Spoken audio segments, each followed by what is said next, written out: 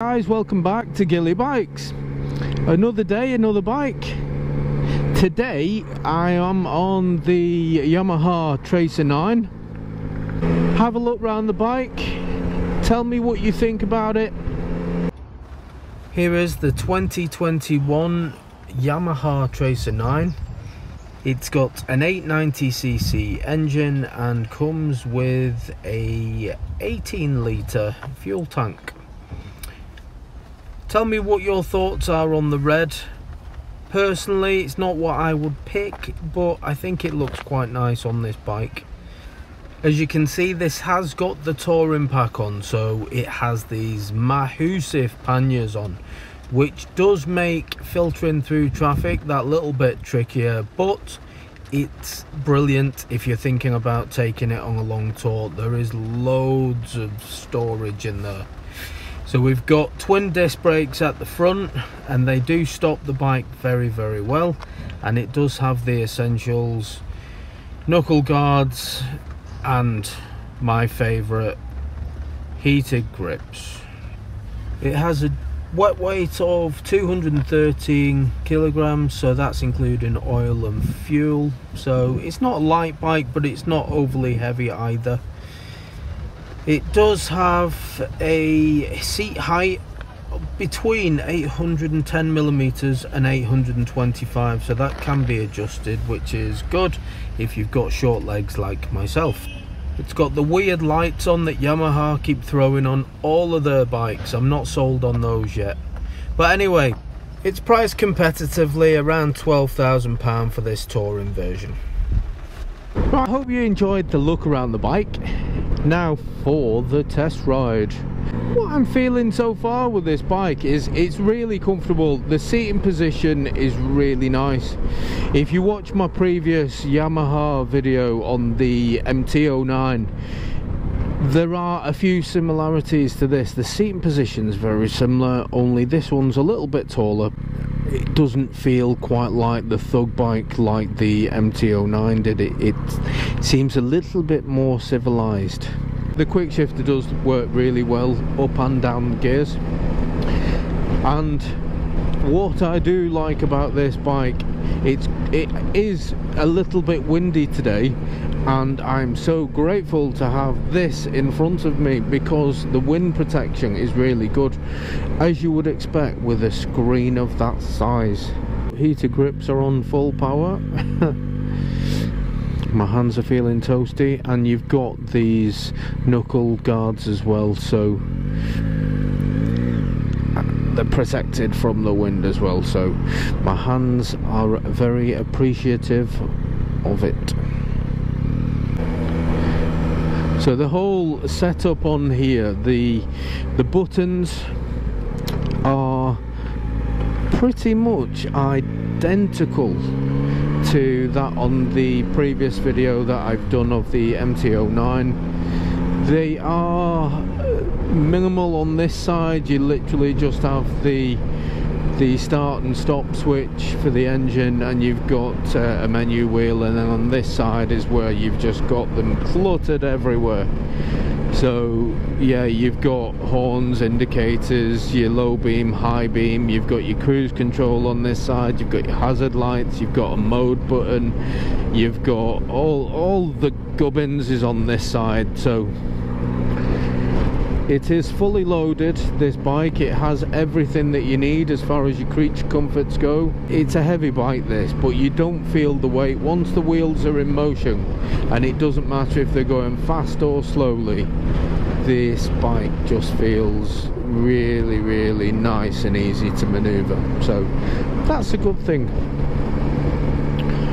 The quick shifter on this, again, is a delight. It's nice and smooth going up and down the gears. You barely notice your gear change. You get a lovely engine, the engine note changes when you change gear. Without that, you probably wouldn't even realise you've done it.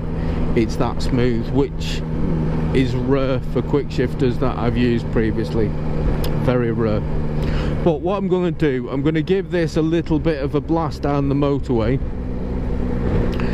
and just confirm, which I suspect to be true, which is that this bike is going to be fine for the motorway because of the wind protection that it's got already. I'm expecting it to be a delight, but you never know. I have been surprised before by bikes not doing as expected, either underperforming or overperforming, so we'll see what this one does.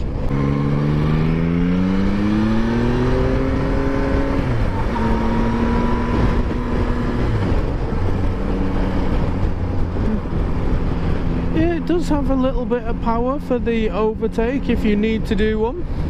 So 50 mile an hour, this is just, it's nothing for this bike, it's just bimbling speed. What I do like as well, so obviously I've already mentioned it's windy, but this can be moved on the fly and it's very easy to do it as well. It's just a little bit of a press there, as you can see, and then that enables you to push it down and push it up. My eye level is about here, if you can see on the camera, so my eyes are above the windscreen. It's not something I'm looking through.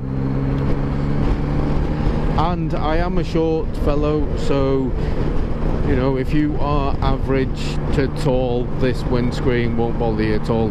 I've been on the bike a while now and I still don't see a point of having two.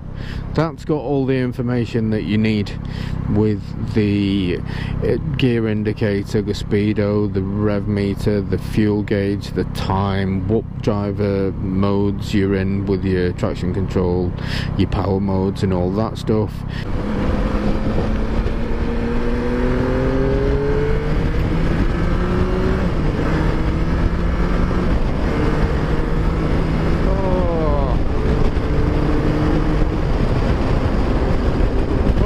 So, quick shifting, doing the higher speed now, and it gets there very nicely, I do say so myself. You're not having that issue with the wind at all. You're getting a bit of side wind, but there's no bike in the world's going to stop that one on a windy day.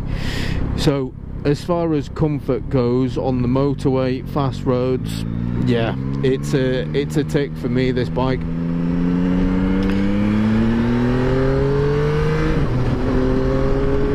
It's got a bit of a growl to it as well. Let's see. Yes.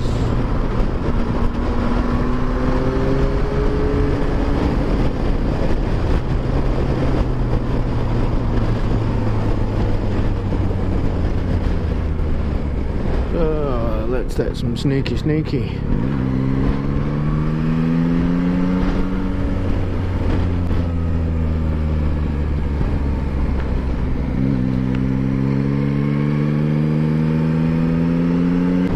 Nice little road to have a play on.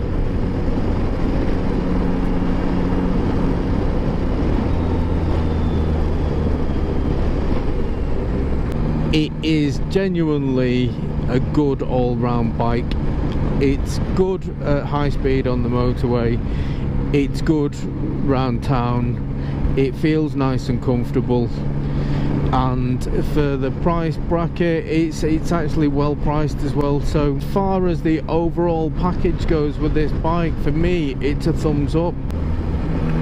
If you've enjoyed the video, don't forget to give me that thumbs up and hit that subscribe button,